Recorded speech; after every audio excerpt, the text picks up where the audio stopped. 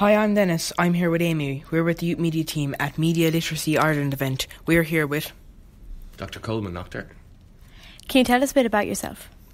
Well, I work as a child and adolescent psychotherapist, and I have been working with young people between the ages of kind of 0 and 18 for the last 21 years, and usually help young people who suffer from anxiety or eating disorders.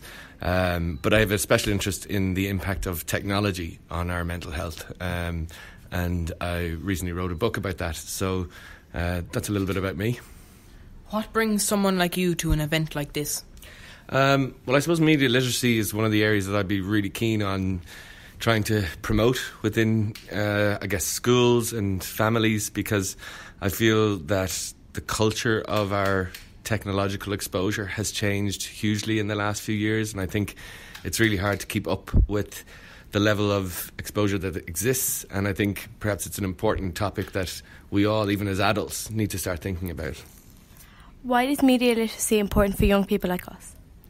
Well, I think from the point of view of the media as an entity is a very clever media. It's a very clever organisation, and they think of lots of ways in which they can sell things to us. So from the point of view of advertisers or companies that want us to spend time on screen.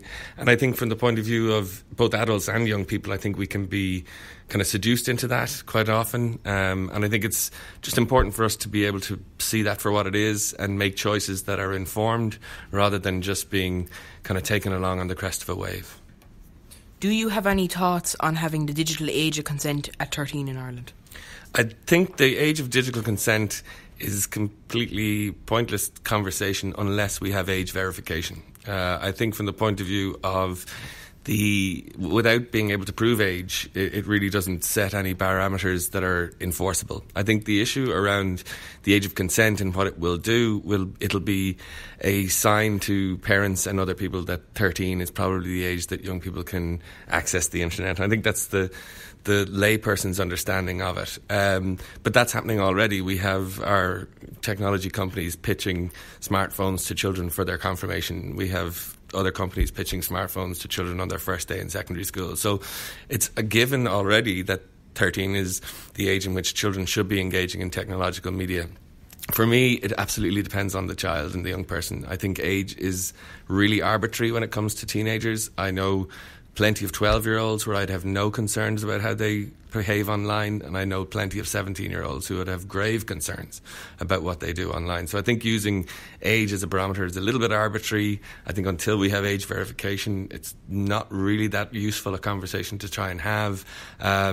But in short, I probably don't see a reason for any primary school age child to need a phone. And I guess that's probably one of the more controversial things that I would say, but I think we need to learn how to use the technology before we get it, rather than getting it and then trying to learn on the job. Thank you.